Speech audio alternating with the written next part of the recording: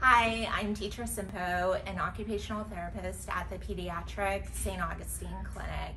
With summer coming up, screen time has a way of increasing. Here are some ways to decrease screen time over the summer. The first way is to set clear boundaries with your child ahead of time. Let them know what the rules are about screen time and how much they're allowed to get.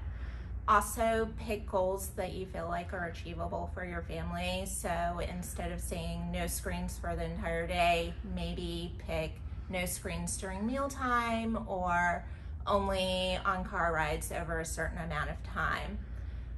Also, with older kids, you can let them earn their screen time and manage how they use it. For example, if they've earned an hour of screen time, they can decide if they want to use the whole hour on a Saturday or if they want to spread it out over the weekend.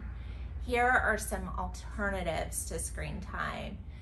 At the table, you can do table topics when you're eating.